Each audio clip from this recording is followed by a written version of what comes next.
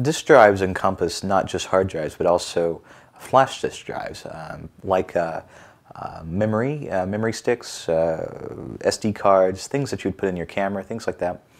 How do you optimize it? Well, you pretty much defragment the media in any type or fashion. What that does is it allows the seek time of whatever operation that you're doing to go faster.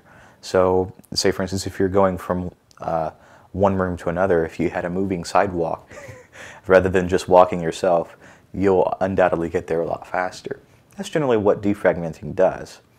Also for Windows, making it boot faster based on your disk drive is increasing your page file, which allows your Windows to operate a little bit better, and it capitalizes on a larger capacity hard drive for a larger page file. So paging is basically speeding up Windows based on your hard drive, not per se the actual hard drive itself.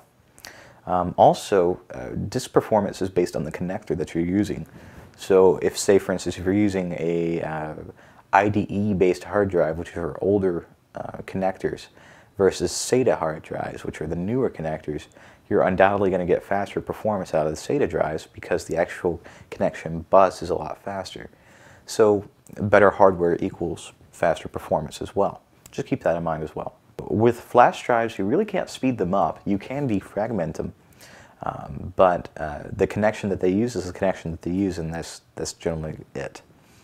One thing you'll notice with flash drives, though, transference from a USB hard drive that uses the old type spin-up hard drives and the flash hard drive, you'll notice the flash hard drive is a lot faster because there's no moving parts.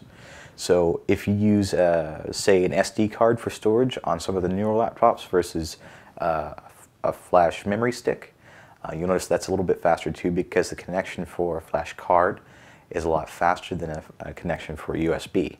So just keep that in mind as well. Flash memory is going to be a lot faster than traditional spindles and all that stuff instead of a hard drive.